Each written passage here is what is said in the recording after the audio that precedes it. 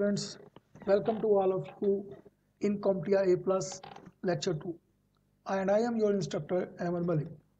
In our Lecture 1, we tried to cover what is computer cases, types of power supplies, electrostatic discharge, and some safety measures. In our today's lecture, we are going to discuss about motherboard and its main components, types of RAM, CPU, and some other important components integrated on motherboard. So let's take a start. The motherboards. The motherboard is the backbone of your computer system, also known as the main board. It is a printed circuit board PCB that contains buses. The electronic pathways on motherboard are known as buses. These electronic pathways or buses helps to interact electronic components of motherboard with each other. These components may be attached directly to the motherboard or added using sockets, expansion slots, and ports. There are three main types of buses: data bus, address bus, and control bus. These buses helps to move our data from one component to another. Motherboards are of two main types: integrated motherboards, which are non-repairable and are new type of motherboards, and non-integrated motherboards, which are repairable and are of old type of motherboards. Motherboard components. Remember that all the components of our computer are connected directly or indirectly with our motherboard in any fashion. Major components on a motherboard include central processing unit CPU, random access memory RAM, expansion slots, chipset, basic input-output system known as BIOS chip, and latest one, Unified Extensible Firmware Interface UEFI chip.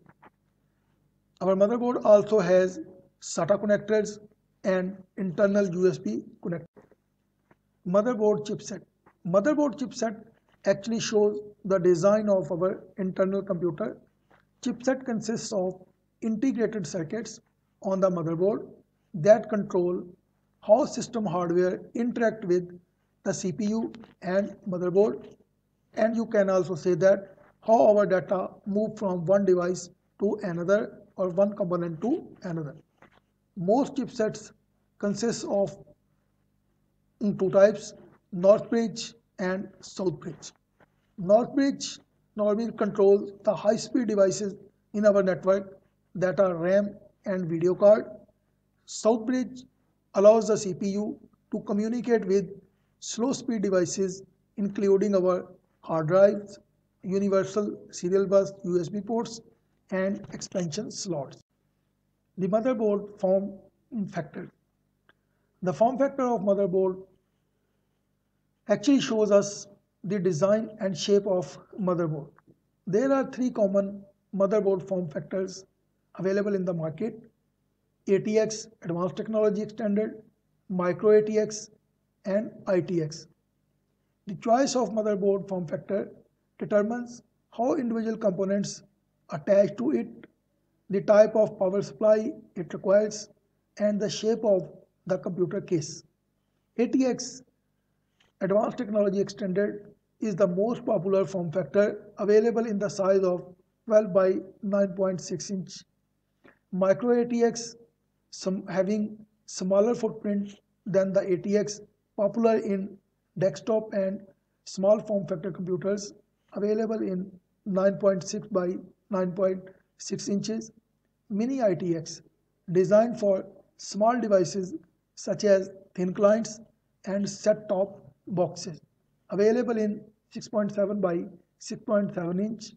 And finally ITX, compatible for form factor to Micro ATX, available in 8.5 by 7.5 inches. Motherboard expansion slots, most commonly known as PCI slots. PCI stands for Peripheral Component Interconnect and was introduced by Intel in 1990s. This replaced old 8 and 16-bit expansion slots with a 32-bit slot.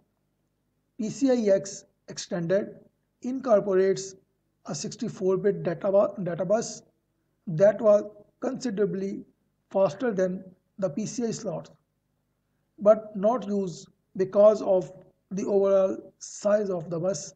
It was difficult to incorporate on the motherboard. That's why not being used in our nowadays computer. The next one is, and the latest one is PCIe, known as PCIe Express, is the newest expansion slot being used in modern computers. PCIe sends data in a serial stream at higher speed than conventional PCI. These serial streams are referred to as lanes. Also available mini PCI slots, but those modified to be applied to laptops. CPU, Central Processing Unit, also known as the brain of our computer and is the most important part of our computer. CPU is responsible for interpreting and executing commands. The CPU is a small microchip that resides inside a CPU package. The CPU socket is the connection between the motherboard and the processor. Modern CPU sockets and processor packages are built in following architecture, or you can also say that there are two types of CPUs: PGA, pin grid array, and LGA, land grid array. In PGA, the pins are on the underside of the processor package and is inserted into the motherboard CPU socket, while in LGA, the pins are in the socket instead of on the processor. Processor is used to process our data. A central processing unit CPU is an important part of every computer. The CPU sends signals to control all the other parts of your computer, also called the brain of your computer system. The CPU is an electronic device that works on a list of computer things to do, called instructions. It reads the list of instructions and does executes all the functions one by one in an order. A list of instructions that a CPU can run is called computer program. CPU has two types of speeds: processing or refreshing speed measured in hertz or gigahertz, and second one is your bus speed or data transfer speed measured in bits per second. 1 gigahertz means 1 billion cycles per second. For compatibility, the bus speed or transfer speed of your motherboard and CPU must be same. If motherboard is 64 bits, CPU must be 64-bit. Cooling system or heatsink. Computer components perform better when kept cool. Computers are kept cool using active and passive cooling solutions. Active solutions require power or electricity, while the passive solutions don't need power or electricity. Passive solutions for cooling usually involves reducing the speed at which a component is operating or adding heat sinks to computer chips. A case fan is considered as active cooling or cooling system. Nowadays, in latest and high-speed computers, liquid cooling systems are also available. Types of memory. A computer might use different types of memories and many different types of memory chips. All memory chips store data in the form of bytes. The smallest unit of data is called bit, and 8 bits forms a byte. A byte is a block of 8 bits stored as either zeros or ones, as in binary computer use binary language, and in binary we have only 2 digits, zeros and 1. 0 means off and 1 means on in the memory chip. Read-only memory ROM, such as ROM chips, and random access memory RAM is the temporary memory working storage for data and programs that are being accessed or are in use by CPU. RAM is a volatile memory, means all the data will be lost in case of power cycle. Adding more RAM in the computer means faster performance. However, the maximum amount of RAM that can be installed is limited by the motherboard. Memory chips are attached to a circuit board to create a memory module which is placed into a memory slot on the motherboard. Different types of memory modules are DIP, SIMM, DIMM and SODIMM. The speed of memory has a direct impact on how much data a processor can process in a given period of time. For compatibility issues, the speed of our motherboard, RAM and CPU must be same. The faster memory is typically static RAM, known as SRAM, which is used as cache memory. Cache is very fast type of memory and used to speed up our devices. There are three main types of cache memory: L1 cache found on UPS or CPU, L2 cache on motherboard, and L3 cache on RAM. Different type of memories also have different error checking methods. In non-parity, memory does not check error in memory. Parity memory contains 8 bits for data and 1 bit for error checking. Error correction code ECC memory can detect multiple bits in memory and correct single bit. Adapter cards are also very important for a computer system. Adapter cards increase the functionality of a computer by adding controllers for specific devices or by replacing malfunctioning ports.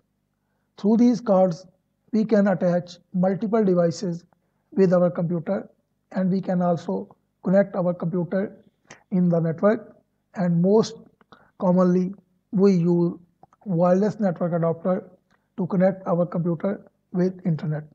The common adapter cards include sound adapters, network interface card, NIC, wireless network interface card, video adapter or display adapter, capture card, TV tuner card, USB controller, universal bus controller card, and eSATA card. Expansion slots or PCI slots. All the computers have expansion slots on the motherboard to install adapter cards. The type of adapter cards, card connectors must match the type of expansion slot. Common expansion slots include peripheral component, interconnect PCI, mini PCI, PCI extended PCI-X, PCI Express, PCIe, riser card, accelerator, graphic port, AGP. Like the other important components, CPU, RAM, and so on, you will also find some other types of devices connected on your motherboard. Those are capacitors, ICs, chips, accelerated graphic port, IDE connectors, SATA connectors, BIOS chips, and heatsinks. All these are actually the ports available on our motherboard to attach adapter cards, and through these adapter cards we can improve the performance of our computer. Thank you dear students for today, and if you have any question you can send a voice note on WhatsApp, and I will try to answer all your questions.